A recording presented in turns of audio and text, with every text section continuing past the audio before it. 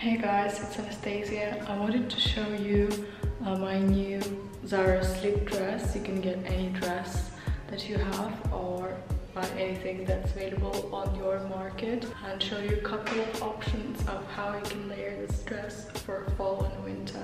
I have a size small. I didn't try an extra small. I wanted it to be a bit longer, a bit more loose, but it possibly is that extra small would fit even better. As it is, I like it, and it is not super transparent and you can even wear it like this outside. I wanted to show you a few tips how I found that it could work even better for me. So I'm gonna try it with a few different tops. My first one is the black racerbank tank. This one is from Topshop. I've shown it to you previously. The main feature of this top is that it's cropped, so it's not super long and it's fitted, and you see it gives me instantly a lot of definition. If I want to dress it up a bit, it's exactly what works here, and I don't need to wear a bra. I quite like this combination. It's gonna be my favorite, I think. This one is a cardigan from Arcade. I got it during quarantine when I'm feeling really sad. It is quite a dressy one, but it's made of cotton, so quite a practical option, and you can style it up and down. So if I wanted to have a bit longer legs in this outfit, I would probably not do all my buttons up, but something like this would be good. And if you're a little bit cold, it's early fall, you could wear the cardigan like this.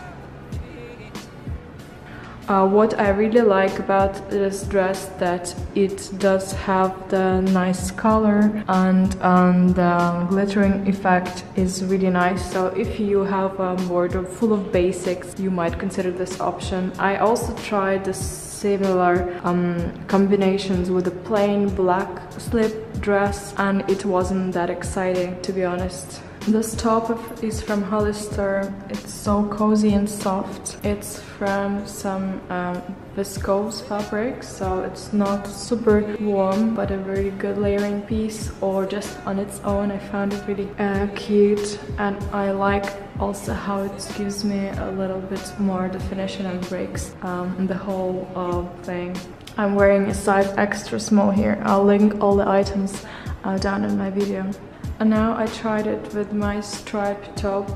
This one I got on sale at Dior over summer, and I think this would work great for me, although this is a bit more warmer option. It's a cashmere and this is a bit more thin. If I wanted to travel somewhere and to feel more comfortable, I would probably add another a layer of a sleep dress underneath, and it would be really cute. Also, it's really great option if you're pregnant. When I was pregnant with my babies, I wear a lot of dresses similar to these.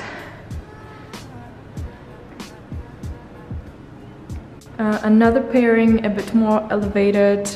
I put my orange sandal and a crop white shirt. It was originally Zara shirt, but I slightly changed the design, added longer ties. And there's a similar short from this new designer Christopher Esber that I really love. I'm gonna link it down below. And this is my old mini pixie bag. It's really small, but something like this I could wear to lunch with friends or to a nice brunch.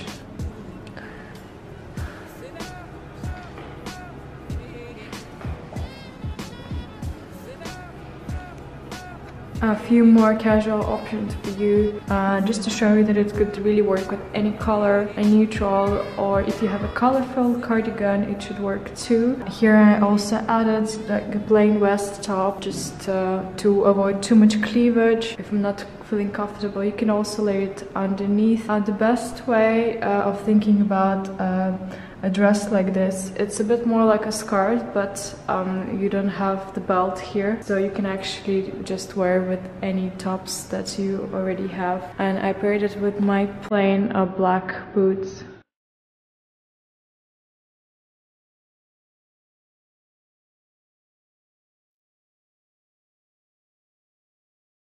And my last one is with this polo neck jumper. It's 100% cashmere. I bought it a really long time ago from ASOS, and as you know, I don't live in a cold climate, but whenever I travel I find it handy and it goes with like kind of everything. You can wear it as it is, but I would probably give it a little lift on one side, wear a bit more jewelry just to have a bit more definition, but very comfortable. And as for me, I do like skirts, but they tend not to work very well for me, while I like to be like uniform at one piece, so this really works for me. And if you're similarly don't like skirts, give it a try. You might find it surprisingly working well for you. Thanks for watching, put a thumbs up. If you like this video, check out my blog. I hope to see you soon.